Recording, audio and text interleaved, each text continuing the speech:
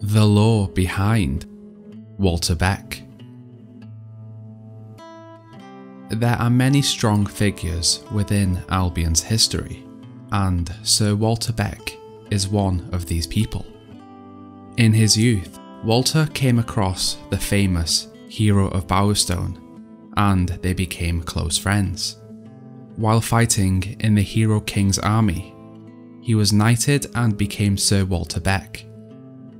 Within his unit, he fought alongside General Turner and Major Swift.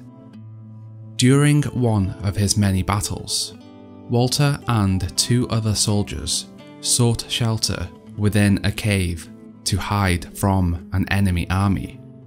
The army saw this and decided to blast the entrance, resulting in Walter and his men becoming trapped inside of the cave for 3 whole days. This excruciating experience giving Walter a phobia of caves, darkness, and enclosed spaces. As a soldier, Walter was able to defend himself well on the battlefield with his sword and gun, while still managing to befriend people along the way with his friendly and humorous attitude. Known for being trustworthy and always having a strong moral compass, Walter befriended powerful allies around Albion, such as Sabine, the King of Mistpeak, and Paige, who would become the leader of the Brightwall resistance. Walter and the Hero King fought together in many battles, resulting in Walter essentially becoming a part of the hero's family. The hero and their wife had 2 children, first Logan, and the second who would become known as the Hero of Brightwall. As the years passed, Walter watched over the hero's children and was told to look out for the youngest. After the death of the hero, Walter continued to serve the family, still watching over the children.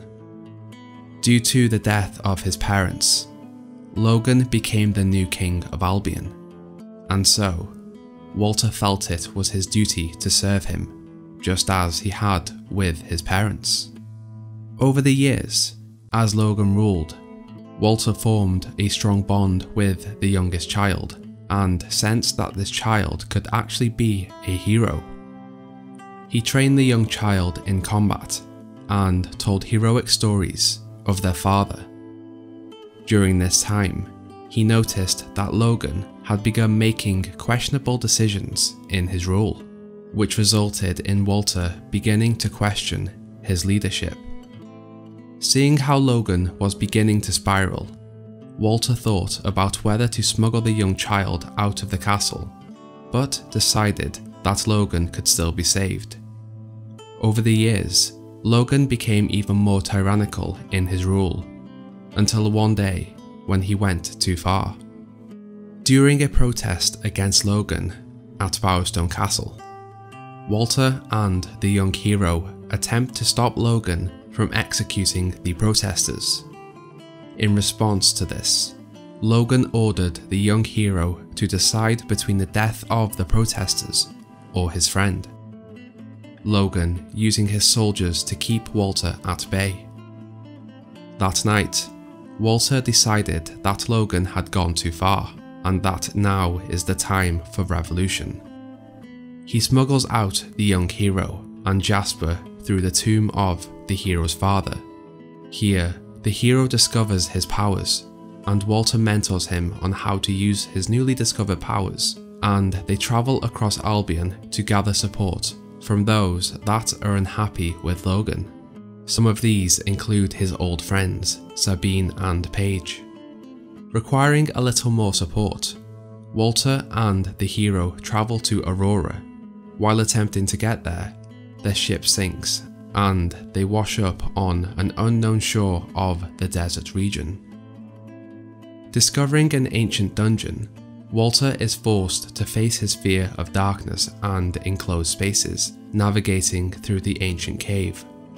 Here, they come across the Crawler, which preys upon Walter's phobias, taking away his sight resulting in Walter going into a frenzied state, close to madness. Defended by the Hero of Brightwall, he leads Walter out of the dungeon. Seeing himself as a burden, he demands that the hero leave him there and continue his quest without him, seeing this revolution as more important than his own life. To his luck, he is discovered by the Aurorans and saved. Now with the support of the Aurorans, Walter and the hero return to Albion, using his previous battle experience to command the resistance against Logan's forces. The resistance is successful in helping the Hero of Brightwall reach Bowstone Castle, where he confronts Logan and takes over as ruler. Now in control, the resistance discover that the darkness will attack Albion in exactly 1 year. Walter takes control of training the Royal Army, and with the help of Ben Finn, they train them for the upcoming invasion. Now as the King's aide again, Walter helps the hero with the difficult decisions that come with being a ruler, even still offering support when a less than favourable decision is made. After a year passes, the darkness attacks Bowerstone, and through a momentous battle, the Crawler takes control of Walter. In order to defeat the Crawler and essentially save Albion, the hero is forced to fight Walter.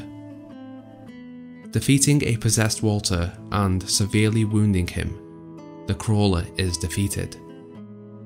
In the arms of the hero, Walter congratulates him on doing what was right and that he is proud, looking at the hero as if he were his own son. Walter dies in his arms. After the battle is over, a statue of Walter is created and placed in the garden of Bowerstone Castle. His friends and old comrades all come together to say goodbye, honouring him as one of the greatest men they had ever met. Possibly one of the most important figures in Albion's history, Sir Walter Beck helped change Albion in a more positive way, even though he wouldn't be there to see the outcome.